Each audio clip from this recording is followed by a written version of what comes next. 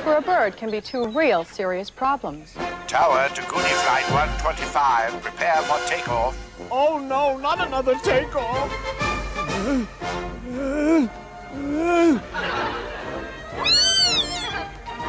Keep flapping. Keep flapping. Oh, flap, flap. I've been trying to take off for 50 years. Oh, boy, I'm going to get it. Now, here we go. Here, I'm up. I'm down. No, it's okay. I'm up. Oh, boy, I'm nuts. Okay, this is it. No more kidding around. This time I'm going to do it. I'm really going to do it. Look out. Oh, maybe I'll just walk.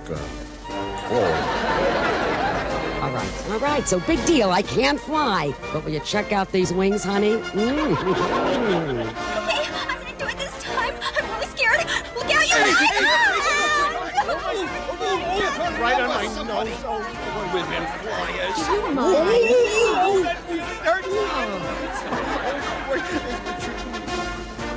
Oh, hey, this is great. Oh, boy, look how high I'm flying. Well, that's enough for today. I don't want to push it. Let me see. Maybe I can find a good takeoff point up here. Oh, not the water. Look out! Let's mull this over. No, I'm pretty sure it would be a good idea not to take a chance on this. I think I'll just stay down here and do my Prince Philip imitation.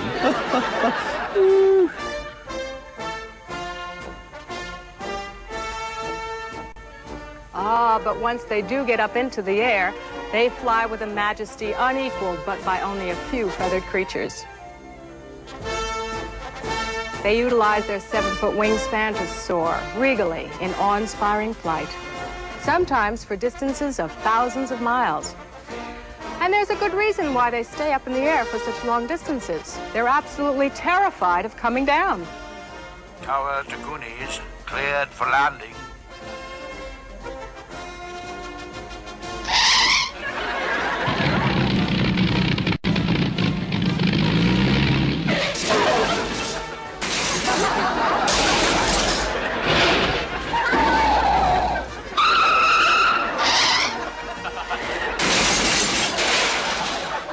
Such lovely children.